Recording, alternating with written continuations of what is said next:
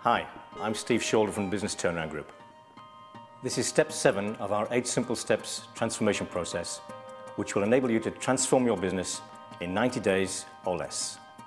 In the previous step, we showed you how to fine-tune the choice of pilot area, if this is not already clear to you, how to communicate with key people in the pilot area, how to develop a simple roadmap with clear milestones and the required resources, how to assign responsibilities and to delegate to the team, how to set the launch date and give the project a name, and how to communicate the launch details to all parts of the business.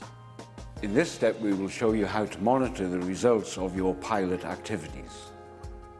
Your pilot activities will have undoubtedly delivered significant results. And of course, it is important to monitor these moving forward in order to sustain the gains achieved. The team and the people in the pilot area will be fully involved in the development and design of all monitoring systems. There will be clear ownership, responsibilities and accountabilities for all of the new systems for monitoring that have been implemented. Visual management systems can be introduced so that at any point in time, anyone in the business can see how well we are progressing and sustaining the results of the previous activities.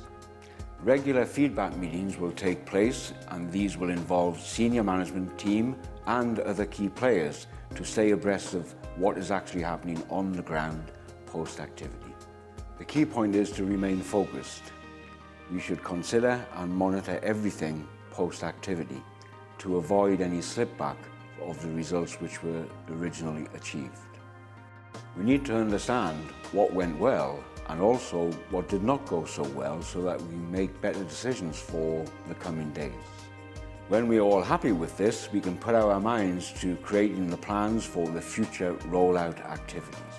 To summarise this step, you now know how to set up a set of simple measures for the pilot programme, how to assign responsibilities and to delegate to the team, how and where to publish the results from the programme, and how to use short interval control methodology to maintain focus and make necessary corrections as you go, how to review progress with the team on a weekly basis, how to report progress to the owner of the area and the senior management team, and how to make an early start on the full rollout if the results are good.